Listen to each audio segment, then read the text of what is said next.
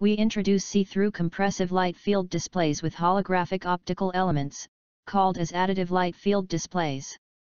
The additive light field display is a novel type of compressive displays based on addition rather than on either multiplication or rotating polarization.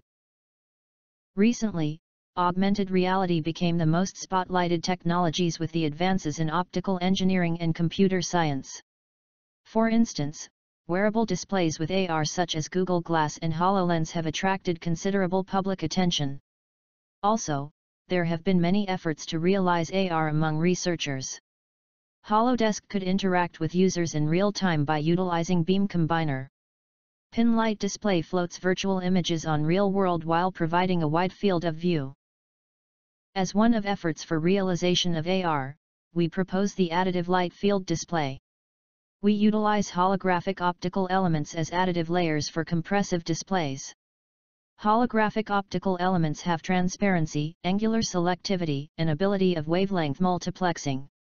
It makes feasible to design projection system with multi-layered screens.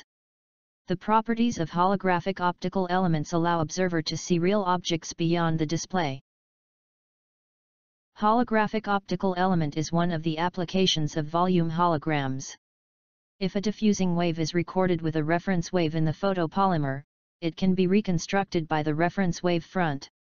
However, if a different wave is incident on the diffuser holographic optical elements, the wave is not diffracted and passes through the DHOE.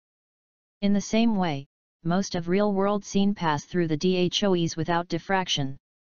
Therefore, we could utilize DHOEs as see-through projection screens.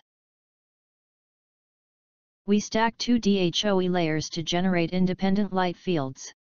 First, probe wave 1 passes through DHOE 2 and it is scattered by DHOE 1. On the other hand, probe wave 2 is diffused only by DHOE 2. In short, two independent light fields are generated from DHOE 1 and 2. If the illumination sources are incoherent, the light fields are merged into a single light field by addition. Consequently, four-dimensional light field could be reconstructed.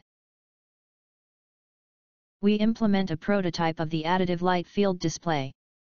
Original light fields, simulation results, additive layer images, and display results are demonstrated. In the prototype 1, two additive layers are separated by 10 mm. While viewing angle is set to 3 degrees, target light fields within 10 degrees are utilized in order to demonstrate definite parallax views.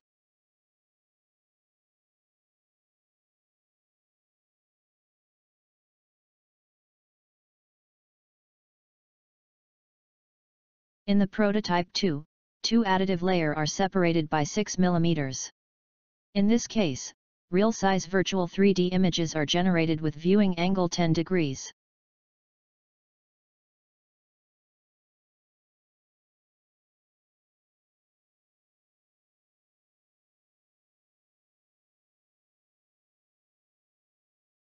Utilizing 5 target light fields, we estimate average PSNRs according to the number of layers. The additive light field display shows intermediate display performance among the compressive displays. We employ different optimization methods and compare the results. When trust region or SART algorithm is used, the additive light field display surpasses attenuation-based display.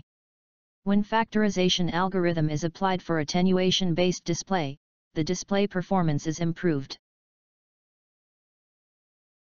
The additive light field display is almost free from the diffraction effect. Most of compressive displays should consider the diffraction effects since spatial light modulators consist of pixelated structure. On the other hand, DHOE layer does not have pixelated structure.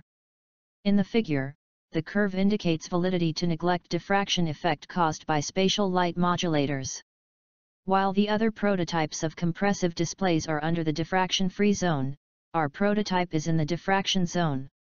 Still, we could neglect diffraction effects since DHOE layers are relatively free from diffraction.